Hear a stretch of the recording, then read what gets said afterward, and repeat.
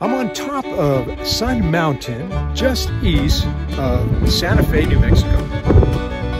It's quite the hike. Welcome to the Imagineers Workshop. I'm G. Willow. I'm here at the Sun Mountain Trail outside of Santa Fe, New Mexico. It's a great day. We're going to be hiking it. Well, the trailhead starts right off the old Santa Fe Trail. And you take your chances parking alongside this road. There's signs that say, high car, prowl area, remove valuables, lock your vehicle. Always lock my vehicle. Well, we're headed up to the top there. It's going to take us about half hour to 40 minutes to get to the top. We're not moving real fast here today because this is a new trail. It's a little slippery and it's quite steep. I would say if you're on this trail, make sure you bring plenty of water.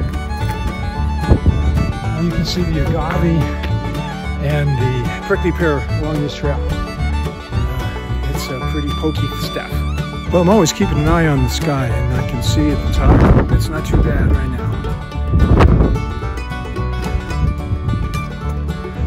Well, we're headed right up to that peak up there, top of Sun Mountain. I don't think it's going to be easy. Well, there's some staghorn cactus here, and I've nearly bumped into this a few times on this trail up to Sun Mountain. And I've already been stabbed by the agave, so you gotta be kind of careful. You might slide right into this thing. And as you can see, this stuff is lethal.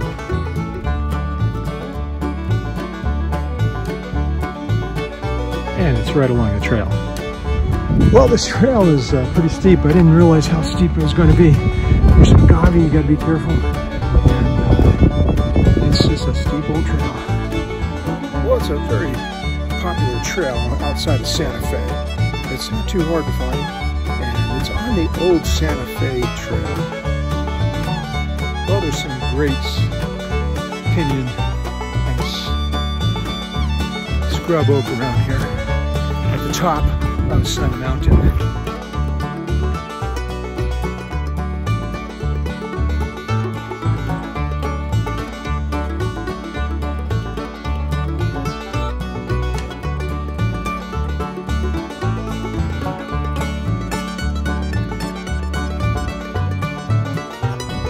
We're getting ready to head back down the trail. And we're going to be watching our footing. Right now, the old Santa Fe Trail. You got to be kind of careful on this trail. It's pretty rocky and a little slippery. The hiking stay works great. You can see Highway 25 there, which is the old Santa Fe Trail. Well, I made it up and down 1.85 miles, and it took me a while. And remember, the best is yet to come.